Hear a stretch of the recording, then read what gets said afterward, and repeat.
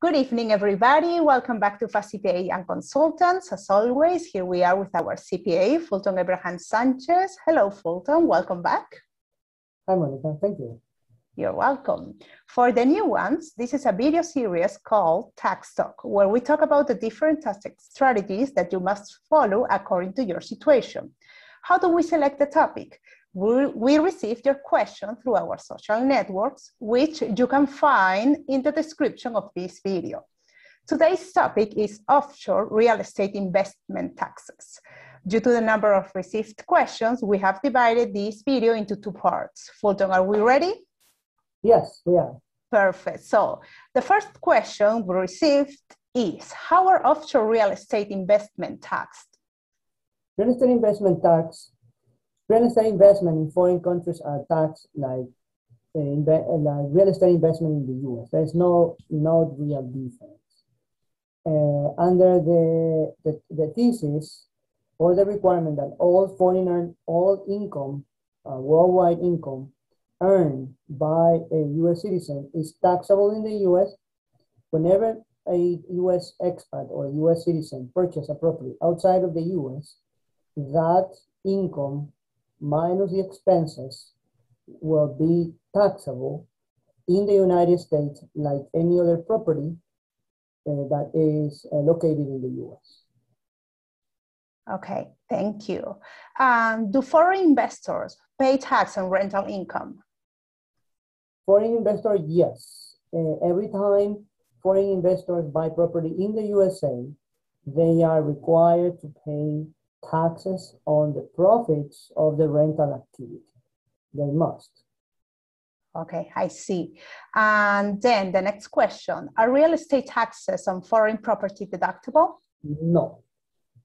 They are not deductible on foreign property. That was after the tax reform of 2018, foreign taxes for foreign property located outside of the U.S.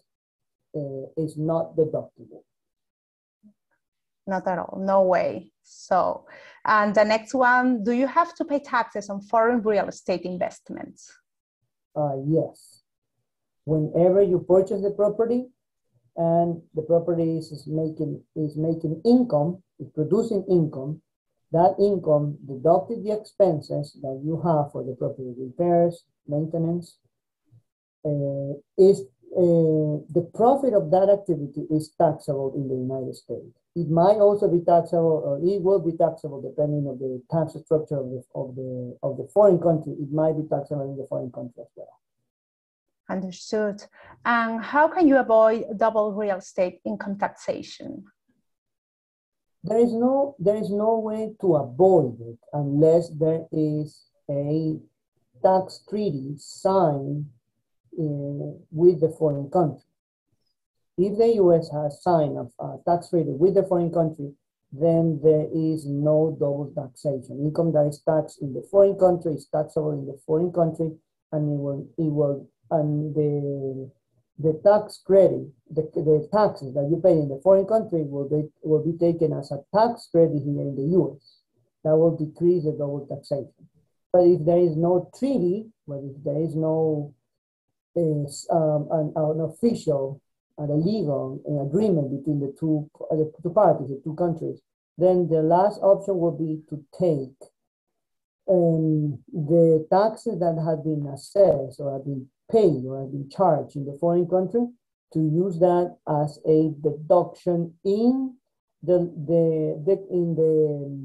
declaration of your taxes for the current year. So in that case, you will take the taxes that you pay as an expense when you file your tax return for that property, like will be any other property in the U.S. Understood. Thank you. Is interest from a foreign bank account taxable?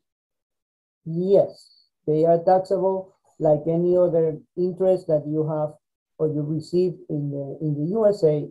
That interest that you received in your account is also taxable in the U.S. Mm-hmm. And we have the last question of this part. Do I need to report foreign rental income? Yes. There is this thesis, it's very controversial, that every single US citizen and US resident is subject to. Whenever you make money and wherever you make money is taxable. If during the year you have rental income, as we have been talking about property and real estate, if you have rental income, if you have interest income, if you have a dividend received from a foreign company, if you have rental income from foreign property, if you have interest from a foreign bank account, if you have royalties from a foreign asset that has been put in use and it's paying you royalties in a foreign country, anything that is income outside of the US, it is treated like income within the USA. Therefore, the income that you make outside of the US is also taxable in the United States under the principle, as I said before, of worldwide income. Worldwide earned income is taxable. So income earned outside of the US is the same as taxable as the one that you made here in the USA. To decrease, let's say, to try to compensate for the double taxation, the USA has signed agreements, tax treaties with other countries. Those tax treaties define when income received in the foreign country and paying taxes in the foreign country is not taxable in the USA. The US has signed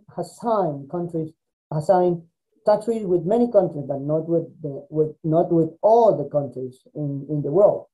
So before thinking in investing in a certain country, it would be a good idea to consult to a good tax professional or tax attorney versed in the tax treaties to do a tax planning in advance before designing the allocation of a particular capital for investment or for buying properties or for buying a company and then receiving dividends. Because all of these forms of income, whenever you make them and you receive the income in case, for example, of a company that makes money in a foreign country will pay you dividends. Sometimes the company will stay with the dividends and will not distribute them.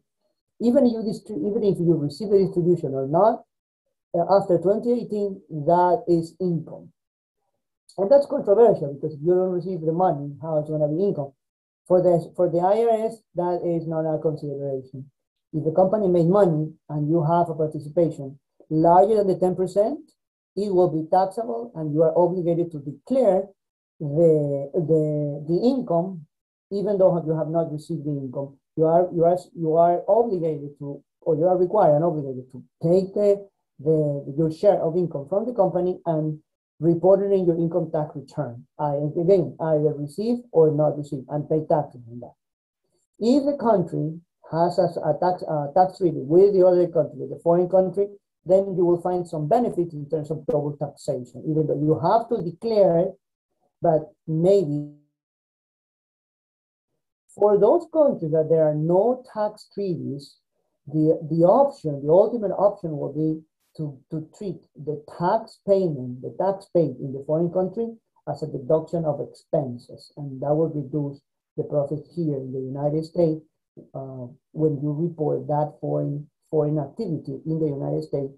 That will decrease the profits of the company and will pay less taxes. That's the ultimate option available for those countries that the U.S. doesn't have any kind of tax treaty. But this is all controversial.